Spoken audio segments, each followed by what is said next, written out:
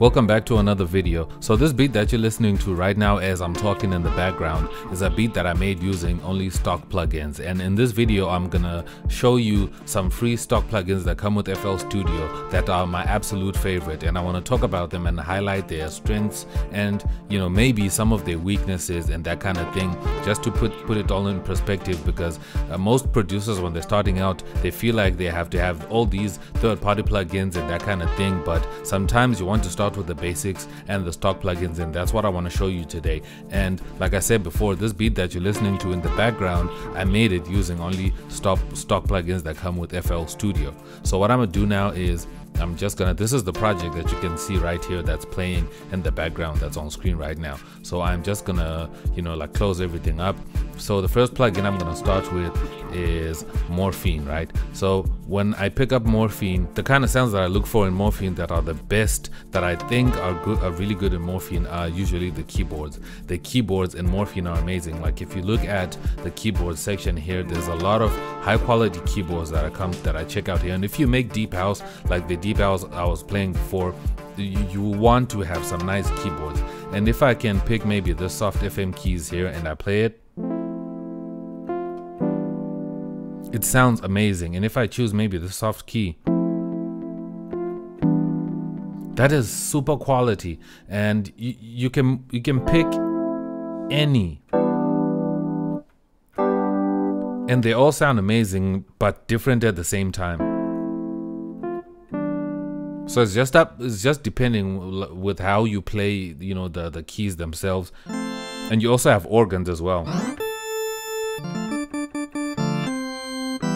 because organs are part of the keyboard sections as well. And you also even have a grand piano. That sounds super amazing. And you also have like an FM EP.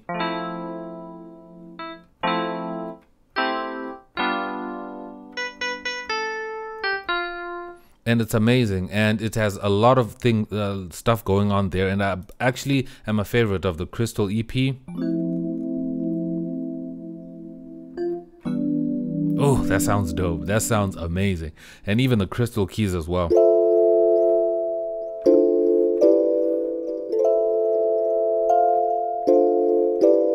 That sounds beautiful and sounds super deep. So if you're making a lot of deep house or this kind of deep house style, you want to make sure that you get your keyboards here in Morphine. And you can even try out in like strings as well.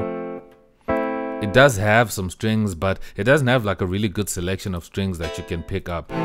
Like these strings are okay, but they're not the best. And you can also check for leads as well. They're kind of okay, but they're really not the best. You really won't get like some really nice leads as well here in Morphine. That's why I always go for like more natural, instrument sounds. And if you go into brass and wind, the trumpets and trombones, they sound cool, but they are not the best. And let's check out the flute. The flute is kind of okay, and if you check for the synthetic sounds, some of them are okay, but they sound super corny. And when it comes to like the Vox presets, nah, they don't do it for me. And then when it comes to bass, unless if you are trying to use like a real bass, like that sounds like a bass guitar, then this plugin might work. But if you're looking for more electronic bass, then I don't think Morphine would work. This is the exception. I can say that this resonant square bass actually works here, but you let me know down below if there's any other presets that you use in Morphine that are your favorite down below. And then when we move on to the next plugin that I really like to use when it comes to deep house, that is next is GMS. I like to use GMS for deep house. Now GMS has some really nice bass sounds. If I start in the bass folder, because that's the first one you come through here, and it has some analog basses, and they sound nice and electronic. So because deep house is part of electronic music, these sound amazing. I also like the bouncy square. It sounds amazing as well.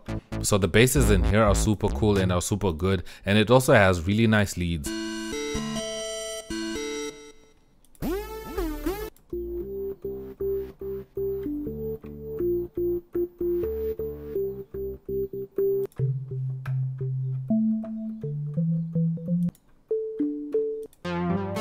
The leads in here and the synths are pretty cool, and also the pads are pretty cool as well.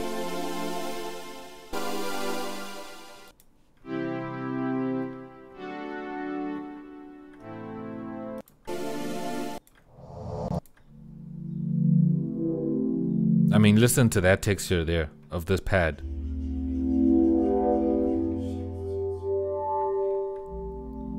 That's also pretty cool. And if I move to the next one here, the pads are pretty cool, and then when you go to like special effects, it doesn't really have like a lot of special effects stuff, and you can also save your own like presets as well. And if you go into the Wise Labs, you also find some really cool presets as well that you can find in here. So GMS is my second go-to plugin as well, and then my third plugin that I really like to use for deep house is Toxic Biohazard. So Toxic Biohazard is a pretty cool plugin, and you can see how it looks. It might look super intimidating to some people because it has like 6 oscillators, but that's actually a good thing if you want to actually go in depth with your plugin and tweak it and change it and tune the presets that you have, which I recommend that you tweak the presets that you load up in any plugin, just to to spice it up a little bit, just to spice it up a little bit. So you have your oscillators over here, and then you have your effects down below here. You can see there's a flanger and there's a filter section here, and then there's a delay here, and these brighter areas are reflecting the oscillator section. And then you have the configuration here, and then the master envelope where you have the ADSR, attack, decay, release, and a sustain and release. And then the presets themselves, it has really cool presets. Like, it has a lot of different presets that you can find here. Like, the textures are pretty nice, and the basses, they work well for deep house. And it also has this best folder here where they compiled like the best presets that they think are the best, but they might not be the best for you. But you let me know down below which presets are the best for you here in Toxic Biohazard. And if you keep going, like, I really love the leads of this plugin. It has amazing leads. I feel like they're super rich.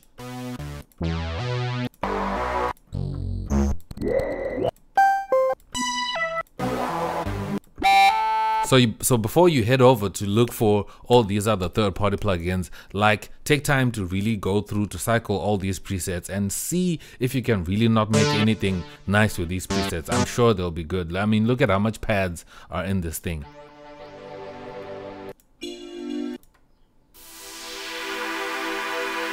Woo! That is nice. And then when it comes to percussion, you have some percussion stuff here, but I don't really use the percussion stuff here because I use my own samples, which you can get down below. And I also love that it also has sequences. And it actually has this deep house preset right here.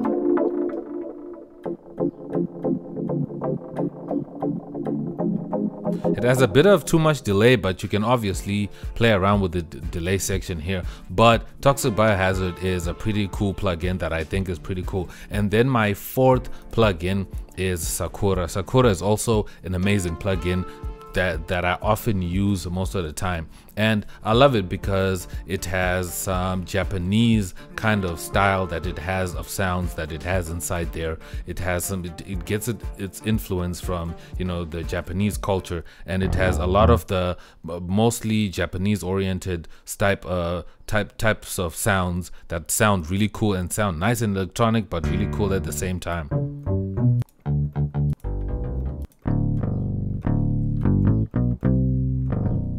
This is an amazing plugin, and it has like a wide variety of presets.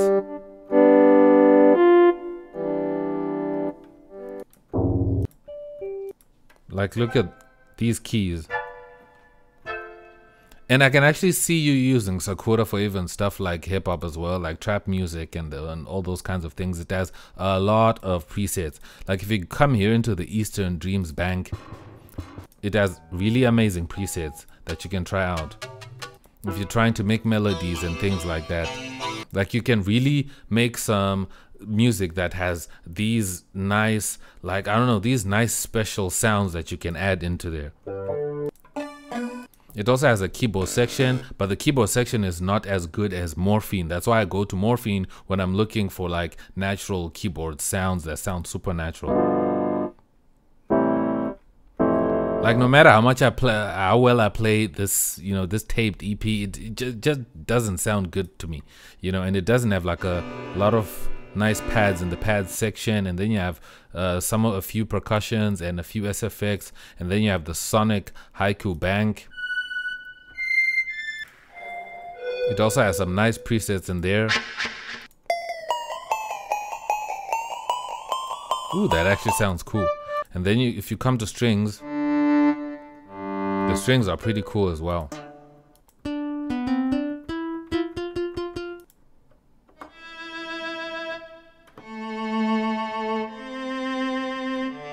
That's an amazing sounding violin sound. Let's check out the next one. That sounds pretty cool, and you have all these knobs and switches that you can play around with to really change the sound. So you have these sections here, you have an exciter, you have a high cut, you have the string section where you can do so much, you have the mix, the envelope, the resonator, and you have your effects down below here and your envelope settings down here as well. And then my last and final plugin that I always use, if you've been following my videos and watching my channel, you know that I always use this plugin, Flex. I believe Flex is the best stock plugin that they have in FL Studio, and I'm going to tell you why it's the best. First, it's because of the presets, right? So what you can do in Flex is you can check out all their banks. Like you can check out the banks that they have, like the packs they have for Flex. Like there are free ones, and then there are ones you can purchase directly from ImageLine themselves. So I have all of them that they have up to date. Like right now, I mean, you have pianos, you have guitars, you have bass guitars, you have essential winds, you have strings, you have so many different ones that you can use. Like it's so many of them, it's crazy. This is the one that I mostly use when I'm looking for anything. So if I were to use any one stock plugin, I would definitely use Flex for the sake of it has like variety. I even have like a favorites folder where I just, you know, favorite sounds so that I go to them, you know, so that I don't have to like cycle through all these and kind of remember which pack to go to find a certain sound. I just favorite them. I think that's pretty cool. And the basses in Flex are super amazing. And not just the basses, but everything. I mean, I even like this one. I've used in another video here. This is like a chord. And you also have jungle mallets. I used this in another video as well. And you also have piano sounds.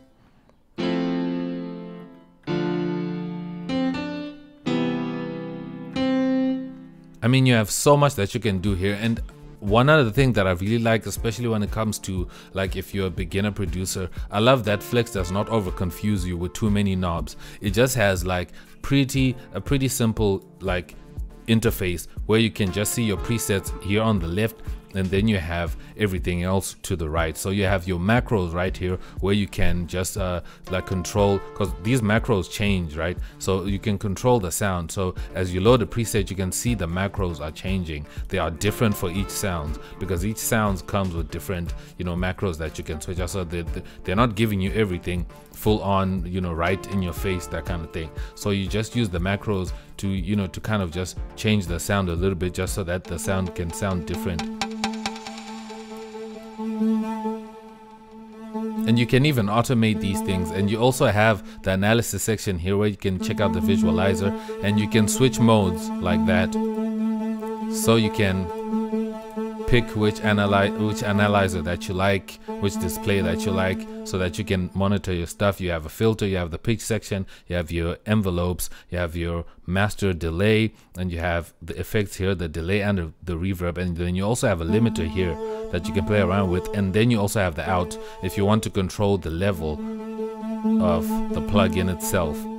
I think that's pretty cool. But you let me know down below which are your favorite stock plugins in FL Studio, and if you do have presets that you also like in those same plugins, let me know down below. But these are my favorites. So it's Morphine, GMX, Toxic Biohazard, Sakura, and Flex. These are my go-to, my all-time favorite plugins that I use in FL Studio to make house music. So Let me know down below which are your favorite. And if you like this video and you found it super helpful, make sure to drop this video a like, and also share this video with a friend so that they can check these plugins out and try these out before you download any third-party plugins. But anyways, I'll see you in my next video. I'm X and I'm out. Peace.